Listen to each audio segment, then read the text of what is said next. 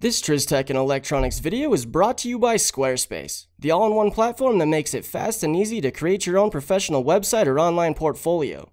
For a free trial and 10% off, go to squarespace.com and use the offer code TRIZZ10.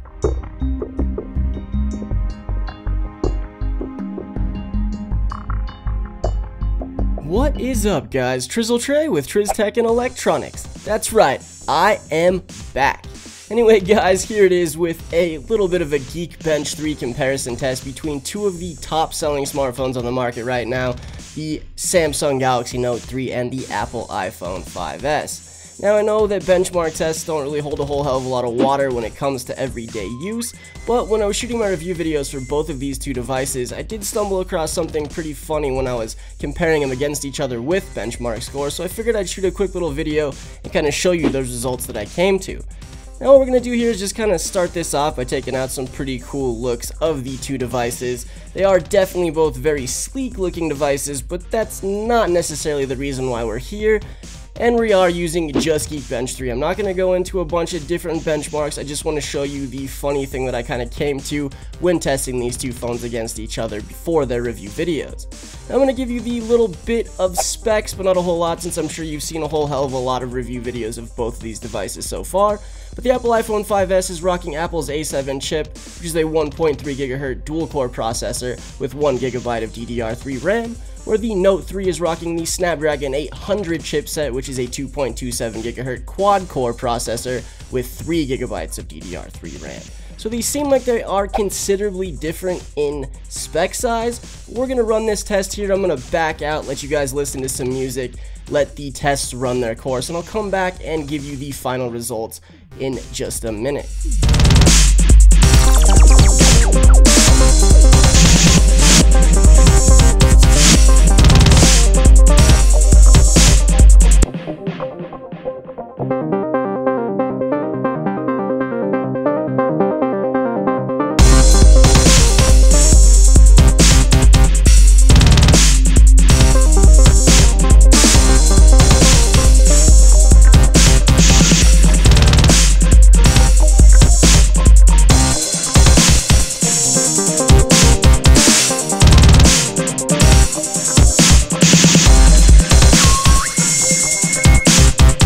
So that seems to have done it. Now, the scores are pretty evenly matched, which is pretty crazy.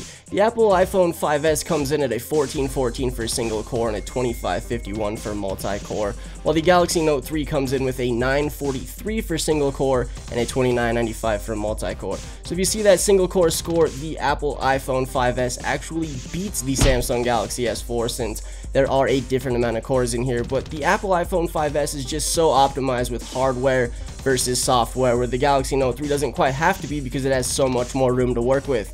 But as you see here, these two devices are extremely evenly matched, given why they are two of these highest selling smartphones on the market right now. And in my honest opinion, if you're going solely on benchmark or processing scores, you can't really go wrong with either one of these devices. Speaking of not being able to go wrong, let's go ahead and take one last look at the sponsor for this video. Squarespace is constantly improving their platform with new features, new designs, and even better support.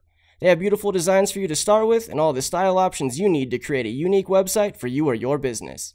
It's incredibly easy to use, but if you want some help, Squarespace has an amazing support team of over 70 Squarespace employees that work 24 hours a day, 7 days a week to make sure everything runs smoothly for you.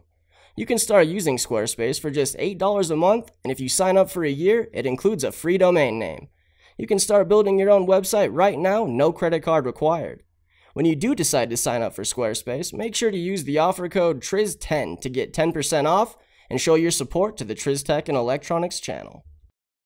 I really do hope that you guys enjoyed this video. I am back. I will be producing a whole hell of a lot more content for you guys here in the coming days. So definitely stay tuned. Subscribe to the TrizzTech&Electronix channel if you haven't done so yet. Definitely hit that like button on this video if you enjoyed it and you want to see more. And I'll catch you guys in the next video. Take care. Peace.